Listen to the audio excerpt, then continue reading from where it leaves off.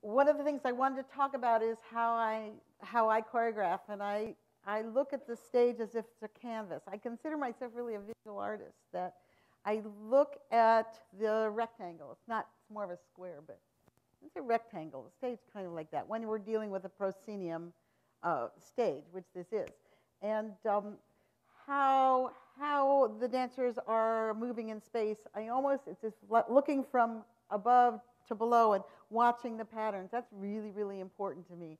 That's why I also like to watch dance from looking down at it, so that you can see the patterns of the dance rather than straight on. Personally, I love that. That's really more important to me in some ways than the shapes that are created for the dancers to work with. I know to other choreographers, the shapes are way more important.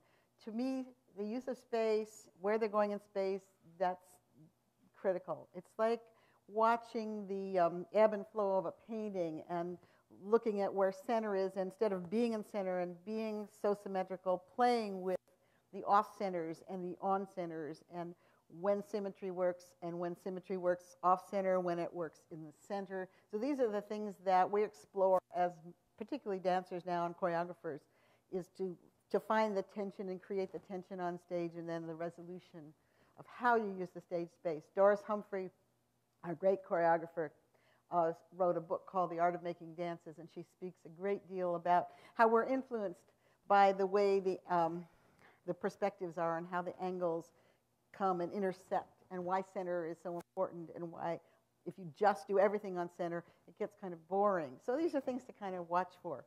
Now this is a piece that was brought to me by, he's a local composer, Patrick Moraz. We're going to do this piece now, third piece. Let's see how this one goes.